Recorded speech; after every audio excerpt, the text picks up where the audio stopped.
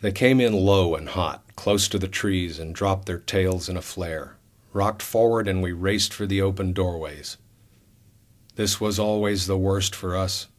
We couldn't hear anything, and our backs were turned to the tree line. The best you could hope for was a sign on the face of the man in the doorway, leaning out, waiting to help with a tug or to lay down some lead.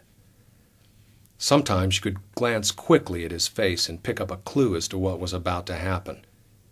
We would pitch ourselves in head first, tumble against the scuffed, riveted aluminum, grab for a handhold, and will that son of a bitch into the air. Sometimes the deck was slick with blood or worse. Sometimes something had been left in the shadows under the webbed seats. Sometimes they landed in a shallow river to wash them out. Sometimes they were late. Sometimes they were parked in some other LZ with their rotors turning in a lazy arc, a ghost crew strapped in once too often, motionless, waiting for their own lift, their own bags, once too often into the margins. The getting on and the getting off were the worst for us, but this was all he knew, the man in the doorway.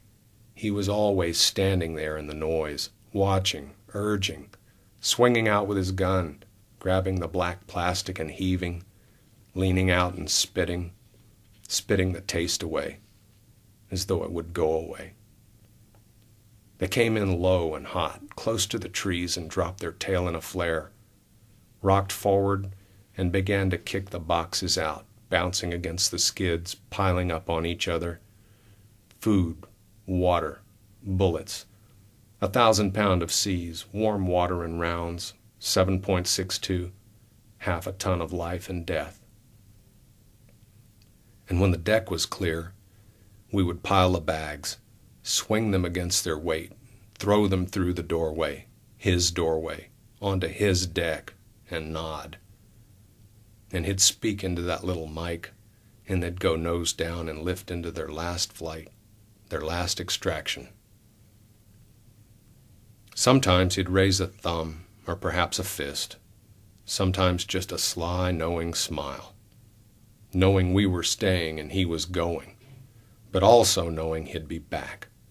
He'd be back in a blink, standing in the swirling noise and the rotor wash, back to rush us through his door and skid across his deck and will that son of a bitch into the air. They came in low and hot, close to the trees, and dropped their tail in a flare, rocked forward, kicked out boxes, and slipped the litter across the deck.